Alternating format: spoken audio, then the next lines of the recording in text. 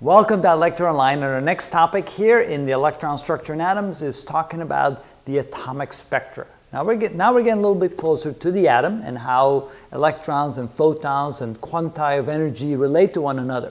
So imagine an atom that has a nucleus, and the nucleus is potentially the nucleus is positively charged, not potentially, but is positively charged because it contains protons and neutrons. And around the nuclei we have places where electrons can exist, and those are called orbitals or energy levels where electrons can exist.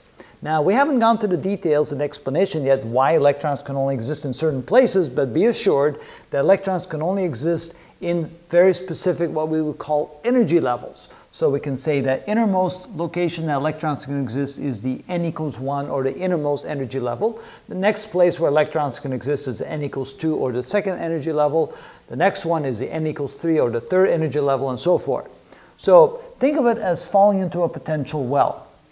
You can think of it maybe in terms like this. Here's the nucleus of the atom, and then around it we have places where electrons can exist. This is the n equals 1 level, the n equals 2 level, the n equals 3 level, the n equals 4 level, and so forth. So if an electron exists there, it's in its lowest energy level that it can be, and for the electron then to go to the next energy level, it needs to acquire enough energy to jump to the next level. This represents a difference in the energy level, and unless the electron is given the proper amount of energy, it cannot jump to the next level. Now, where would that energy come from? Photons, quanti of energy. If a photon comes along and strikes the electron, and that photon contains the exact amount of energy that represents the difference in energy between level 1 and level 2, the electron will absorb that photon and jump to the next level. If a photon comes along that has a slightly higher frequency and therefore contains more energy, and it jumps onto the electron, and the electron can absorb it if that energy is exactly the same as the energy difference between maybe the first and the third level, or the first and the fourth level. But what if it contains enough energy that puts it right between the second and the third level? The electron would simply ignore it, the photon would bounce off, go on its merry way, and the electron would stay exactly where it is. Only if the electron contains the exact amount of energy to go from one level to the other, not a little bit more, not a little bit less, can the electron use it, absorb it, and jump to the next level. Now, what happens, for example, when there's an electron over here, and it jumps to the next level down, over there? Excuse me, can it do that? It can, but when it does, it will emit a photon. It will give off the exact energy difference between these two levels, and that photon will then go off and disappear into space and maybe go and hit another electron somewhere in another atom. So the atomic spectra is such that when electrons absorb energy, and the energy that it can absorb is the exact same as the difference between any two levels, the electron can jump up. If electrons jump back down, they will give off exact same amount of energy that you find between these levels. Now, I drew the levels like that, but in essence, a more accurate picture of the levels would be that there's usually a very big difference between the first level and the second level. There's not so much of a difference between the second level and the third level. There's even less of a difference between the third and the fourth, and so forth. So you can see that the difference between the energy levels is not a constant. It does vary.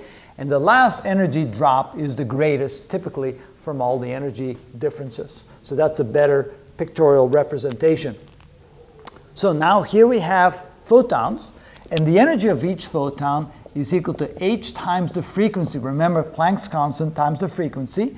Planck's constant h is equal to 6.636 times 10 to the minus 34 joules times seconds. And of course, the frequency is the frequency of the oscillations of the photon. Now, also know that the velocity, or the speed of light, of a photon is equal to the frequency times the wavelength, in such a way that the frequency can be written as c divided by lambda, and we can plug that back into this equation. So instead of writing the energy contained in a photon as h times f, we can say that the energy contained in a photon is equal to h times c over lambda. So if we know the wavelength, and we know the speed of light, Planck's constant, we can figure out the energy of a single photon using this equation as well. This equation is quite often the most common or the most practical equation to use. So later on, we're actually going to look at this in a little bit more detail. I just want to give you a quick overview that there's an exact correlation between the energy contained within the photons and what electrons can do in the energy levels around the nucleus of an atom. If a photon comes along with enough energy, the electron can jump to higher levels.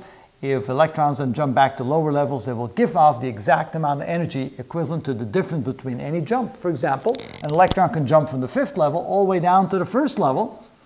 And of course, if this is n equals 4 and this is n equals 5, and this represents the delta energy from 5 to 1, a photon with exactly this amount of energy will be emanated from that electron as it jumps back down to the 1st level all at once.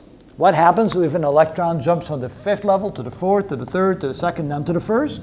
It'll emit a photon here with this amount of energy, emit a photon there with that amount of energy, emit a photon here with that amount of energy, and will emit a 4th photon with that amount of energy. So depending upon what the electron does, it will emit energy according to the jumps that it makes. What energy does it need to jump back up? Well, if it goes from n equals 1 to n equals 5, it will need this much energy in the photon. If it goes from n equals 1 to n equals 3, it'll need that much energy, and so forth. And that's how photons and electrons interplay when they move around the nucleus of atoms. And that's how it goes.